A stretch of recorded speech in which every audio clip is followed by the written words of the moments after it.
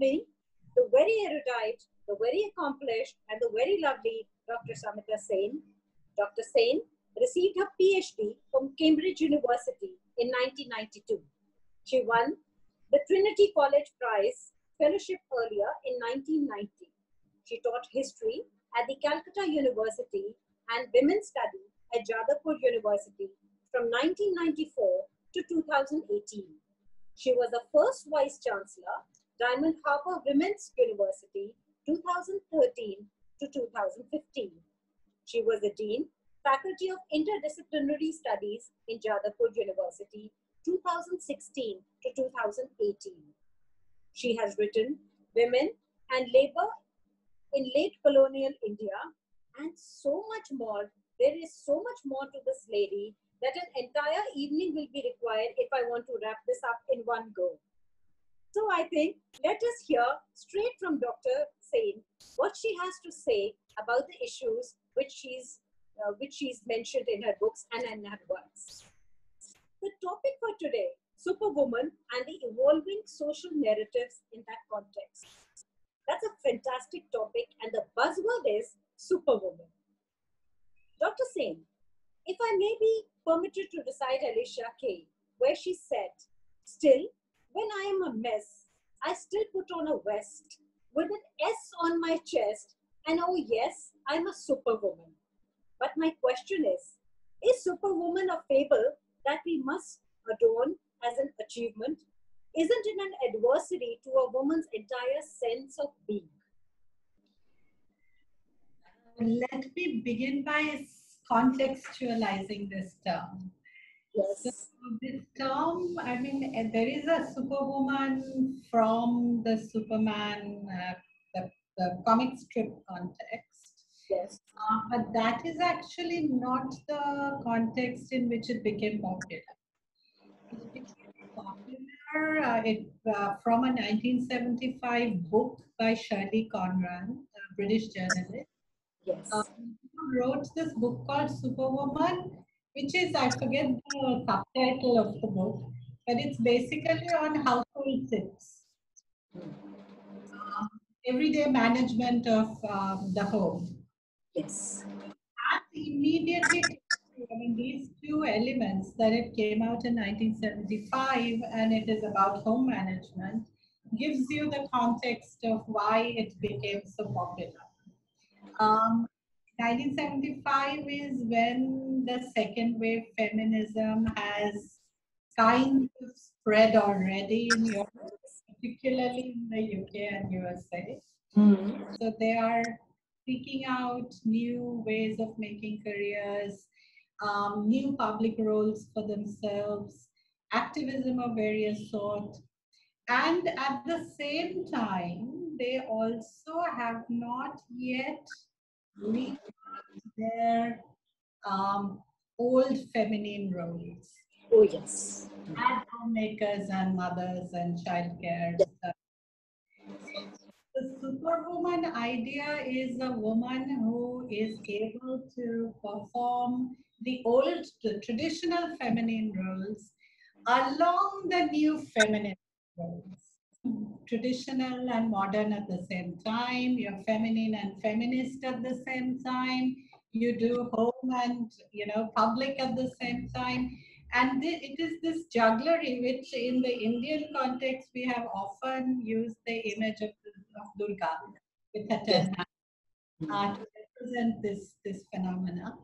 That woman who is able to do everything and everything relatively well. So, it is that context in which the idea of superwoman emerged.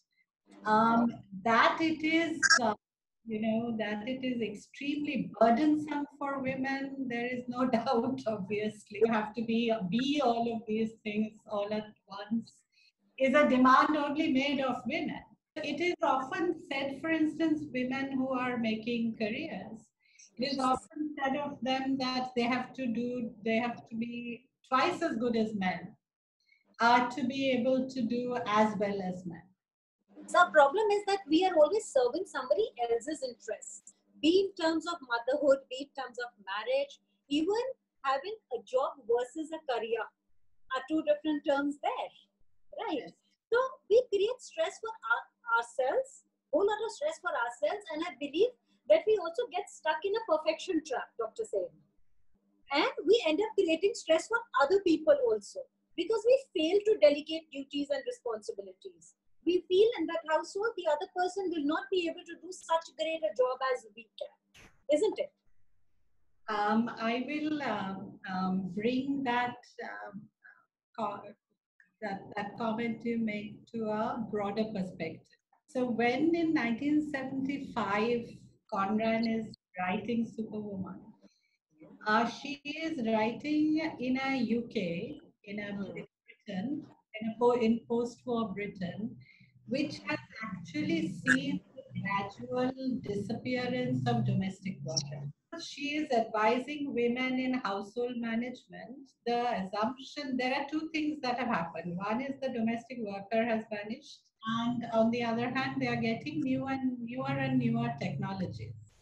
Contrast here is, enormous in terms of the Indian context. In India, middle class women who have been the primary subjects of feminist change, who have the women who have gone into jobs in such who have tried to make careers, have had a very different uh, home context. Many of them have had familial support. The nuclearization of families as they happened in Europe had not yet happened in India. So you have mothers-in-laws, and other kind of family support. Indian homemakers are actually not, they do less of the labor of housework, and their approach to housework is more managerial. Huge, when you take away the domestic worker, what becomes the nature of housework is something many Indian families are experiencing. And I feel, yes. I mean, we do fail to delegate at times. That is also correct in a way, but probably in a very nuclear fashion, right? Even within the household, within one room, we tell our husbands or we tell our children, please don't touch that cupboard, I'll put your clothes inside myself. When it becomes their work, they will do it excellently well. We just don't let this become their work. We take it upon ourselves. The problem is, Dr. saying that we are juggling too many balls at the same time. And it is okay if sometimes the balls fall. If they get dropped, it is okay at times. But lo, what happens is that we are beset with this humongous sense of guilt because we are told right from the beginning that work-life balance is something which we must achieve. We must never take credit for any achievement that we have made generally. And then there is this emotional scavenging, the sense of guilt women are beset with. Why is that so? well, I mean, that is the strongest patriarchal weapon that society Yes, has to, yes. keep us in our place, so to speak. And I'll come back to my theme of labor substitution and say that, in a sense, because we have had domestic workers, there has Mhm. been no pressure in Indian society to rework gender roles. Even though in the 90s we had briefly the metrosexual, it impacted advertisements, it impacted public sphere. Actually, in the privacy of our homes, I don't know how much effect that had. So the idea that the housework is the responsibility of the woman has remained even when the woman does a responsible job. The continuation of that stereotype has been easier because work is not demanding. Labor demanding in terms of labor. It is emotionally demanding. It is managerial. But somebody, if you tell your husband, no, oh my God, you have to help me. He said, but you're not doing it. You just have to give the instruction. So in that sense, the problem is when you take the domestic worker away. What happens now, we know in the lockdown, when you take the domestic worker away, The dynamics change. yeah, nothing has changed. So this nothing has changed has happened because labor's in this interim period, labor substitute, in a way we have benefited from that. We've not had to fight for gender, the reorientation of gender of labor. It's come easily to us. But on the other hand, it has also meant that nothing has changed. So all clouds have a silver lining, but all silver linings also have a cloud. Oh, yes. Anyway, yes, I mean, and there's another pressure on women, especially from the middle class households, I feel, that there are they see these adverts oozing those promises and hints at the clear complexion, the wave-like silhouettes, a super cool mom with ultra super looks, and those multi-orgasmic divas in the bed, right? Everything feminism is not about. Everything we are set out to fight. So which aliens are we talking about, Dr. Sen? Where do these women reside? On which planet? Um, well, I mean, it's not a very different planet. It's just there are layers that are different. Yes. If you go down the social ladder, then the nature of the pressures on women are not very different. The nature is not different, though in fact the substance, the content may be very different. Working class woman still has the problem of educating their. Yeah. So for her, what she has to do to educate the children may be quite different from what a super cool mom has to do. How do you feel that it is? How is it different from feeling successful to being successful for a woman? How many levels of wrongs are there in between? That is a very subjective question. Yes. And it relates to the guilt question that you had raised earlier. For many of us, for a very large, I would say the majority of us, we are not confident enough to judge our own success. We see ourselves in the eyes of others. Yes. If society says to us that you are successful, then we will feel successful. Which is why a super cool mom who is an extremely successful mom, maybe in effect, a very successful mom, may not feel successful because she's not given the credit for that. So how society values, measures success, it is the message that is given to the individual concerned by their immediate environment, by larger society, actually has an impact. Also say that some women, and in our country I've seen many such, are extremely strong and confident and very, clear in their own minds about their own success and whatever that they're very grounded in what they do. Not all women are fragile. I think we should also celebrate that. Oh, yes. Oh, yes. We need to, there has to be celebration of the real self rather than the labels that we set on them. Should not celebrate the labels that we set on them. We should celebrate them the way they are. The only sense of achievement shouldn't be that how good you are in office or how good you are at home. There are many other levels of good as well, which are very personal to a person, which are very subjective. So we are always aligned to something which is objective, which the world expects of us, but not of what we expect from the world for us. For us. Coming back to your body of work, Dr. Sen, like we discussed, even with the overall poor participation of women in the workplace, there are certain occupations and certain sectors where women share a higher or a lower workplace, right? Or women from a certain section of population are more, right? For example, in teaching these days, or in the nursing section, and many other, even as household helps. So, do the social and economic factors determine a woman's activity into the paid work sphere?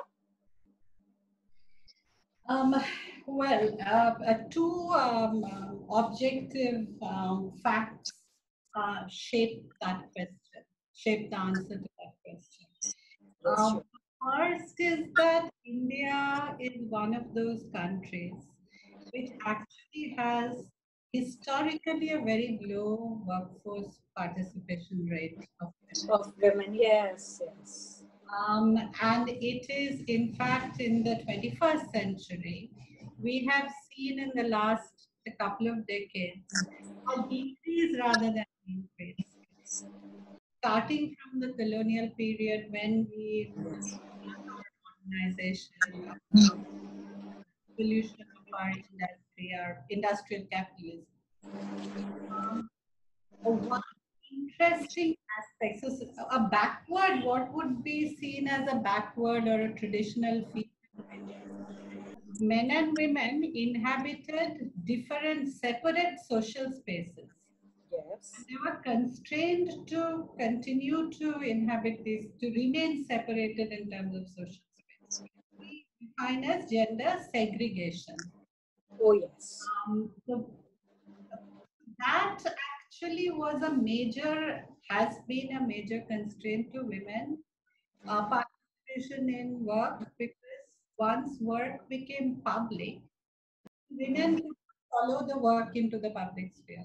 In order for segregation to continue, Hmm. services required by women has to be given by women.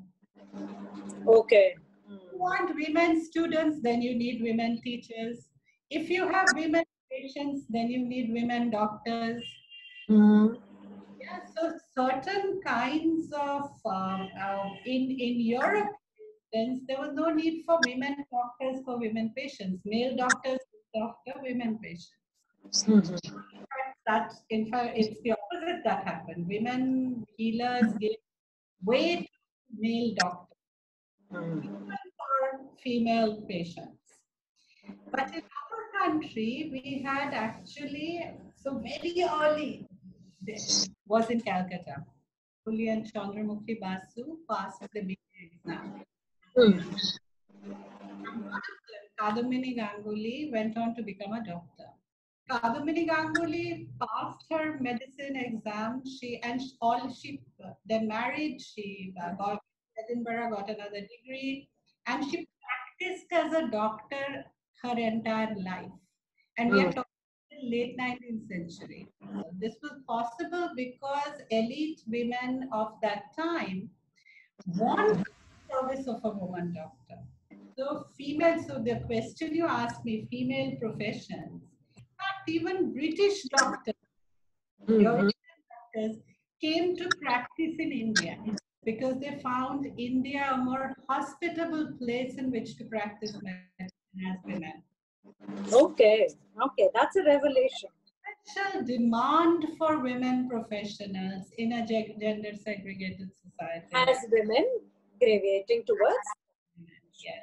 So this is something, a little historical nugget that I think we should keep center stage. In consequences, unintended consequences of something that is otherwise not a very good thing. Yes, yes. Because even after independence in 1947 in India, there was a development towards the working class, which became the primary focus at that point, because the country had to progress, right, into conditions of, and there were a whole lot of conditions which were pointing towards the industrial labor. But India still didn't see as many women, Indian women, coming up into the workforce as they do today. So that has taken its own time. Why Okay. so late in coming, Dr. Sen? Why so So late in coming? that is actually that was my first research.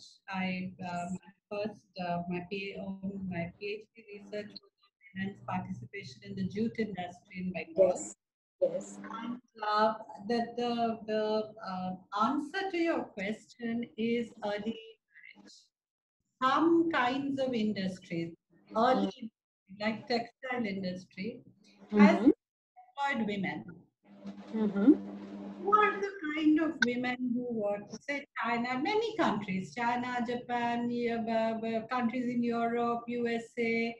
Um, Textile industries have employed women. A few of these people may re-enter the workforce at a later stage in their life because their husbands are unemployed or because they are widows. Because the age of marriage was so low, about 7 to 11. There is no unmarried women who can work in industry. If anybody Yes. is married by the age of 10, then who is going to work in industry? There's no Yes. unmarried women working. So the women who could enter industry were only those women who had either after marriage for whatever reason, um, either through widowhood or divorce, very different kind of female labor. The Bombay textile industry, which has the largest participation, is about 25%. There's never been a preponderance of women. So that explains partly the low workforce participation rate for women. Yes, very, very well explained, very articulate, Dr. Sain. Coming back to your next body of work, when we are talking about the problems which beset working women, there we don't fail to observe that there's a problem of trafficking also of women, which is addressed with reference to history of their work and migration, with a focus on Bengal quite a bit, and also from the colonial era right till today. So, what are your views on that? What are your observations on that? Um, you've asked a vast question which has to do with a lot of my work. So I'm going to have to try and do this in a as briefly as I can. So I'll start by saying that the question of migration and trafficking are very closely related. Yes, yes. Um, so a lot of the question of trafficking of women has obviously always been there in terms of slavery, and slavery is a very old, presence in South Asia. Uh, but very specifically in terms of work, the question of trafficking stroke migration became controversial. Emigration of indentured workers to plantation colonies across the world. This body of in these channels of migration goes away to a different land, to a plantation for a period of 3 to 5 years. Question then is, does a woman have the right to make that choice? Okay. Women have the right to say, I've got a job, I'm going. Yeah, yeah. Yeah. Now, this woman can be a wife, a mother, or none of these widows, or a childless widow. But there is no concept in 19th century India of an individual woman not embedded in the family. So whatever the identity of this woman, wife, mother, or childless widow, the idea that a woman can decide of her own opportunity to wage gives her this choice. So it's like patriarchy and capitalism. This is an incredible example of how patriarchy and capitalism are opposed. And the whole thing of trafficking becomes very a huge rhetoric. Because then, how do you tackle with this? That women cannot, do not, cannot leave of their own choice. They are taken. Yes, yes, yes. Yeah? Somebody takes them. So you erase women's agency from migration. And if you erase women's agency from migration, what do you get? You get traffic. Yes. So what then happens is that a recruitment for plantation wage labor, uh, Mm. wage labor that is not free because plantation wage labor is unfree. Markets for marriage, that marriage is also not free. So once We you're married, you can't. have got transpires. So what colonial state did in the 19th century is to, especially a Hindu marriage, they created a situation in which exit from a Hindu marriage by a woman became very, very difficult. Where you have these proximate markets. Entry, exit, both are not free. Yes. Sexual labor, prostitution. No, even certainly, if you see Dr. Sain, if you ask what freedom is the choice to make a choice, isn't it? The choice that you have some options projected to you. Most of the time, women do not even have options. Even if you see present day households in certain middle class and lower middle class households, a woman or a girl child, you feel that if a girl child is born, she's born with those host of disadvantages. You can't do this. It's like being quarantined for life. You can't do this. You can't touch that. You can't go there. You can't wear these kind of clothes. Look at the Khan Panchayats or look at so many other traditionalists. Right. Now, what happens to a girl? It's not as if not being able to what she wanted to do, but also the feeling of being inadequate, the feeling, the inherent sense that she will never be able to make a choice, the right choice for herself, because all along somebody else has been making those choices for her. And that is where, sometimes she bows down to these kind of traffickings and these kinds of taken aways. Well, I mean, there are two slippery So, arguments yeah, around this. So, choice is always a very complicated thing. absolutely. There can be choice that is subjective agency, but there are also structural constraints to choice, Mm. legal constraints to choice. So, what I'm talking about is neither subjective nor structural. I'm talking about actual legal definitions of concepts. Legally, child labor is defined that there is. So there is certain kinds of choice which are determined by social factors which you can make or cannot make. This is what I was saying in relation to trafficking. So her element of her choice and consent can be erased.